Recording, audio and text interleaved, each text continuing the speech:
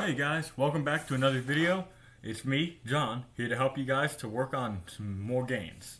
So, one exercise that requires a simple piece of equipment that you can get at most stores that is incredible for benefits if you're looking to get abs that so many people completely neglect to sleep on.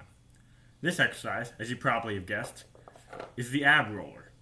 It's a very cheap piece of equipment that you could probably make yourself. I'm sure you can find plenty of guides for it on YouTube, where it's simply a wheel that is on a simple stick that goes on two sides, just big enough for your hands, just like this.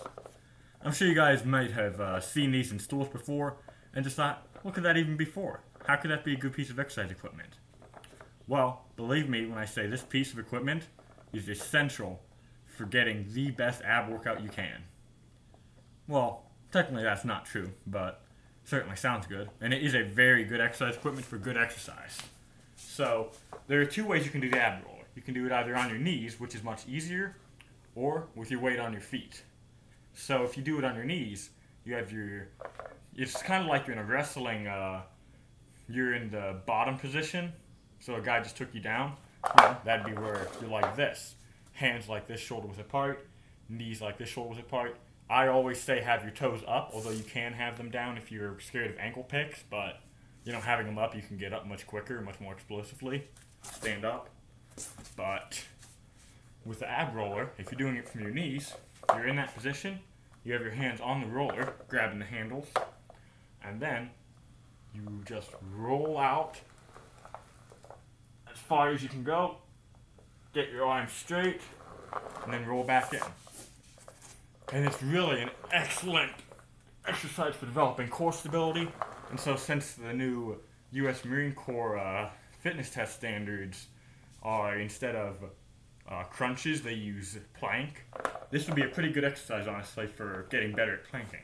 Obviously, the said principle or specific adaptations to impose demands says, technically doing a plank is the way to go. And, planks are so easy, though. I don't think you should really spend a lot of time just doing planks, because I could hold a plank for several minutes. Well, at least 3 or 4. Even with the Marine Corps', pretty strict standards of, no inching or moving at all.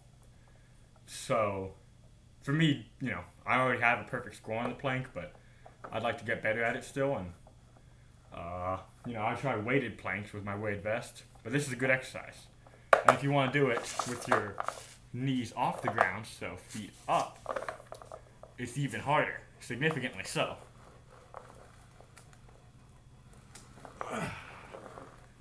And it's a pretty good exercise also for if you're a fighter and you do striking. You want to develop your abs to be strong so that you can take hits. So, any ab exercise is good, and it's a cheap piece of equipment. I'd recommend it. I am not sponsored by ab rollers at all, though, although if some ab roller company wants to sponsor me, here I am. Please do. Anyways, yeah, so ab roller, good exercise, good equipment. I would recommend it. When I started working out, I got one, used it a little bit, but I stopped using it because it just sounds a little gimmicky. And admittedly, you can get a very good ab workout without these. But, if you want to get a quick, short ab workout just at the end of your workout, or you want to work your shoulders with your abs, because it does do that, in a way that might even be helpful for push-ups, planking, etc., I would recommend the ab roller. Anyways, thank you guys very much. I will see you next video. God bless.